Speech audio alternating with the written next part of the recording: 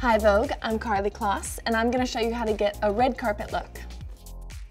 Whenever I have a big event or a red carpet, I like to start my beauty look with a sheet mask. It's just the most hydrating way to kind of prep your skin. I'm going to look crazy right now, but it'll be worth it. I am a sucker for a sheet mask. Okay, so leave this on for 15 minutes, half an hour, however long you can, and then remove your mask. And I love to take the extra serum either in the packet or that's still on your face. And I love to use something like this. It's this amazing tool to really massage and depuff my face. For my red carpet looks, I don't like to wear a lot of foundation. That for me is really about investing time in my skincare regime before I'm getting ready. Wipe it off the brush and kind of blend it in. Whenever I'm going to a red carpet, I usually have a tiny little handbag. If I'm gonna bring anything, it's usually a powder applicator with powder on it, in case as I'm about to step onto the carpet, if I need to do a little bit under the eyes, on the nose. So for this look, I like a really strong brow because I'm not gonna have a lot on the eye. A strong brow frames the face. You're really painting each hair, so you don't want it to be drawn on like a tattoo, but be light-handed. And then kind of brush through it.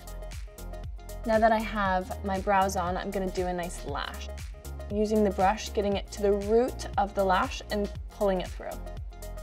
Another thing I love to do on the bottom lashes is to use a tiny little brush exactly for this purpose.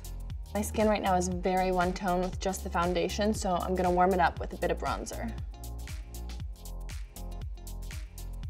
So now for the main event, I'm gonna do a red lip. Whenever I'm applying lipstick, I like to make sure my lips are really matte and dry. So I always wanna kind of take any moisture off because otherwise you're not gonna be able to really draw the shape. I like to use either a lip liner or a brush to really define and draw the shape before applying it directly on the lips. And if you mess up the shape, you can always use a Q-tip and clean it up.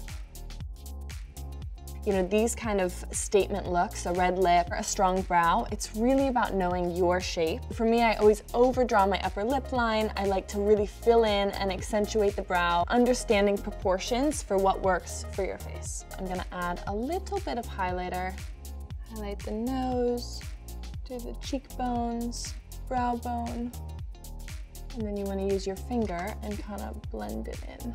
I love using the same lipstick for my cheeks, so use a clean finger and a little bit goes a long way. Dab it and kind of just really lightly add a touch of red to the tips of the cheeks.